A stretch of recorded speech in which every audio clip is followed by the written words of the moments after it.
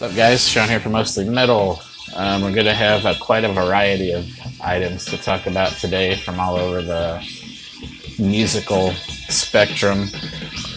We're going to start with music in the background. This is the new Helms Alee album called Noctiluca. This is out on Sargent House Records. Cool. I consider them kind of an independent label, but I guess they're kind of a mid-major label. Helms Alee, I believe, are from the West Coast. And here's the inserts. Three-piece, obviously. You can see their eyeballs there. And lyrics on this side. As you can hear, probably in the background, some female vocals. The male and female vocals are interspersed between most of the songs, which normally I'm not a huge fan of. To me, it kind of ruins the flow of a song when you have all these different vocal styles coming in, but for these guys it works pretty well. I describe them as kind of a post-punk, kind of like if Jesus Lizard had some female vocals. They've got that super low bottom heavy feel to their music. Kind of, I hate saying post-punk, and I hate trying to label music, but that's the best label I can think of to describe them. But I have a few of their albums, and they're all great. This is kind of my third or fourth spin going through this one, and I like it a lot so far. Song, what's it called? Play Dead. Kind of one of those earworm songs. You'll probably hear it coming up here. I think it's 2 songs from now, so if you hear it in the background, that's the song playing. Good stuff. Great production on this album, and it's just the standard black vinyl, so nothing cool to show you there. But if you kind of like the vocal style of this, I can't remember her name for the life of me. I had it in my head, but great vocal style that blends well with the heaviness of the music. I kind of like the contrast of the super heavy with the nice vocals. So check them out, Helms Alee. Next up is a Blu-ray that I pre-ordered a while back, and it finally came in, and this is May It Last by the Avett Brothers. This is a documentary. Looks like Judd Apatow and Michael Bonfiglio put this together. It was actually on there's the back on HBO. It's a documentary. If you don't know, I should know the names of these guys. One of them's Seth, and one of them is Scott, maybe. I can't remember, but that's the Avett Brothers right there. But this album is about the making of their last album, which is called True Sadness. Great album. Avett Brothers are kind of hard to pin down. I saw them live before they got super popular, opening for BR549 in a bar in Chicago. And it was just those two guys, the brothers at the time, but one of the brothers was playing a banjo and stomping on a bass drum and a hi-hat with his feet while they were playing songs, and I was blown away then. And it was kind of cool to, when you see a band early in their career and now they're playing arenas. But this was a great documentary behind the scenes on how these guys get together and write songs. They actually have other than these two guys, there's 5 other people in the band now, which is kind of their live band, which is a recent, all these other 5 musicians are all great, recent additions in the last few years, I think. So it's the first time they've all gotten in a room as a band and recorded music like this. And they're on Deaf American, which is, can't remember the guy's name now, but he's the big time producer that did Slayer and Beastie Boys and Rick Rubin. Jesus, how did I remember that? It kind of shows how they write the songs, which is cool in a way, because if you're a fan of like these guys, like the country Americana type stuff, it's cool to see how they write songs. If you're a country music fan, when I say country music, I'm talking about the crap they play on the radio today. If you look at the credits in any of these albums, the songs aren't usually written by the guys that sing them, which is kind of I think Nashville tries to keep that information on the down low. You'd want to think that Luke Bryan and Jason Aldean and Kane Brown and some of these other guys are all, sitting with their guitars writing all these hits. But in reality, in Nashville, Music Row, they pay people like 9-to-5 jobs, and they sit in a room and say, hey guys, what are we gonna write a song about today? And hey, let's write a song about pickup trucks and dirt roads. And they start strumming chords together, and they come up with a song, and then they sell these songs to these country stars to perform, and then they in turn get paid if the song takes off. It's kind of disingenuous in my opinion. I would rather, and that's why I gravitated to metal. I don't think Helms Alee is going out and paying songwriters to write this music for them, and that's another thing I admired about the Avett brothers in this. They talk about at one point in their career they were approached by a label in Nashville, I think it was RCA, and they thought, oh wow, we're going to get our big break here, and brought them in a boardroom, had a super long, nice oak table, and said, well, we really like you guys, but how would you feel about singing other people's songs? And Avett brothers pretty much told them to go pound sand. We sing and write our own stuff, and if you don't like it, we'll go somewhere else.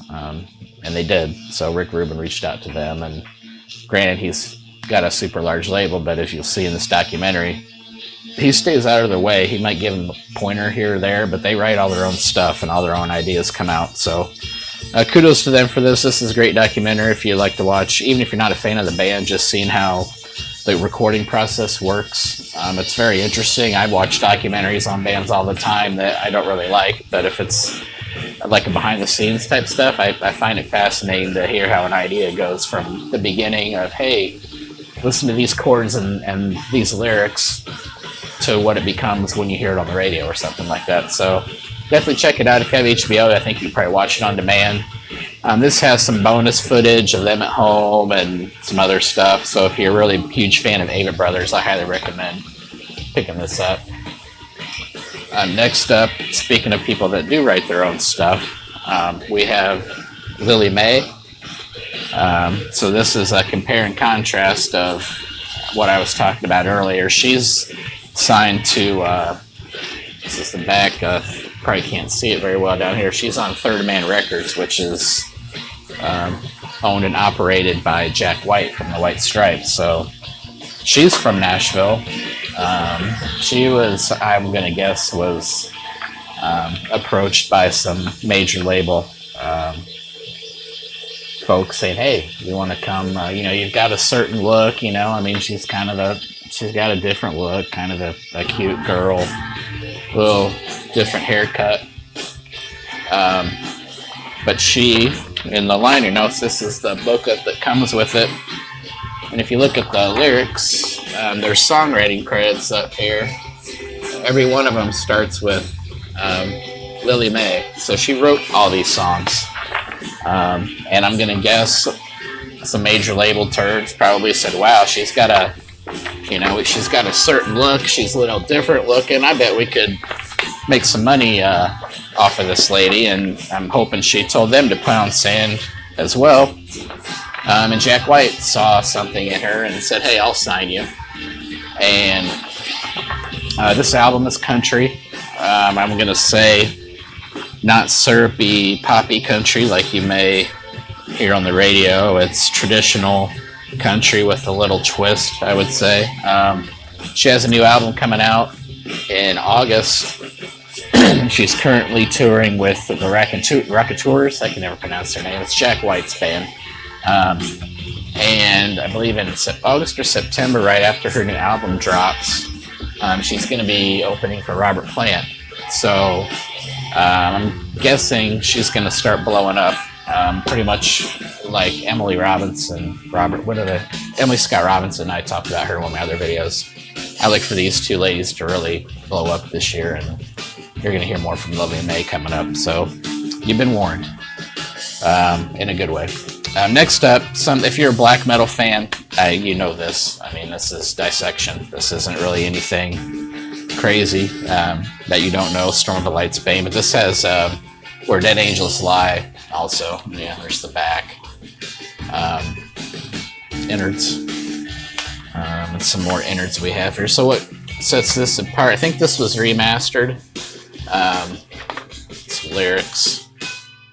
You can't read them, but there's nothing special to see inside. Here's some photos.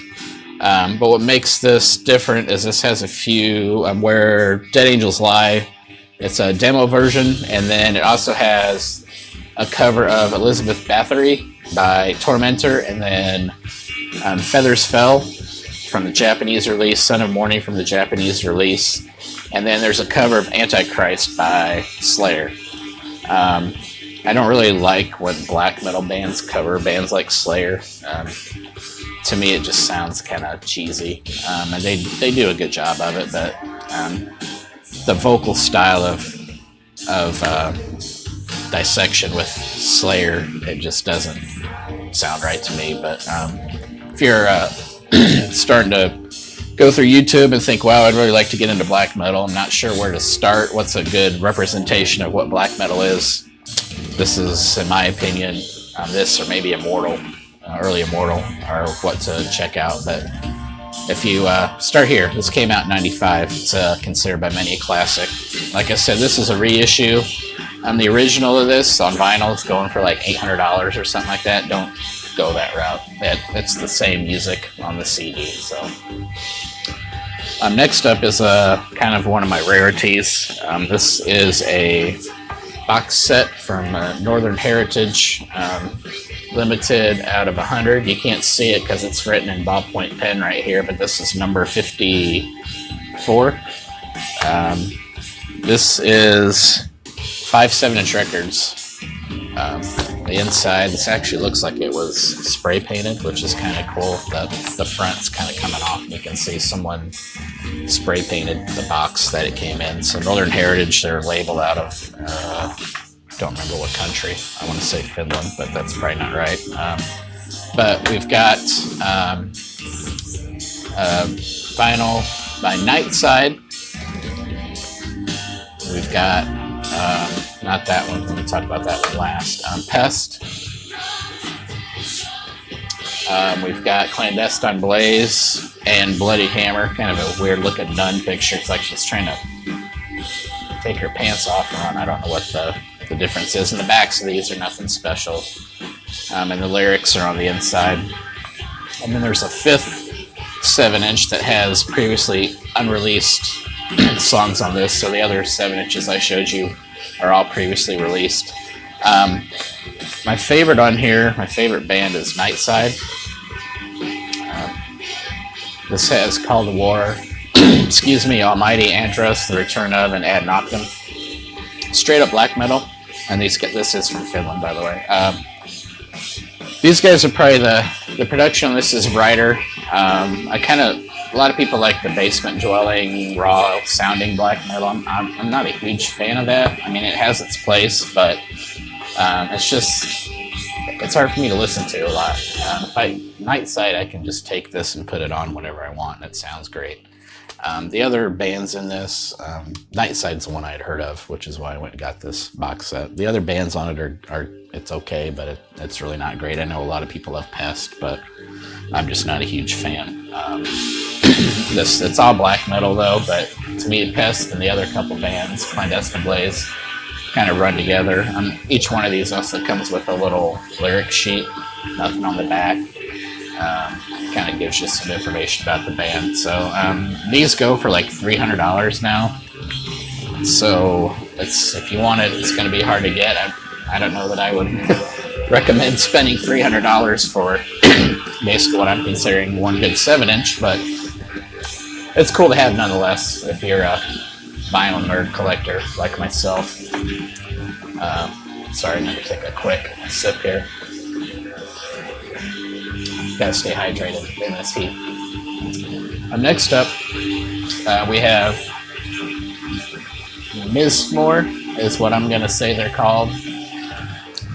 This is Hebrew writing, which I believe is Hebrew for Mizmor, which is Hebrew for like chant or something of that sort. This is the back. This came out on Roadburn Records. So this is, they performed at Roadburn, which is, I believe this happens overseas. I don't remember exactly where.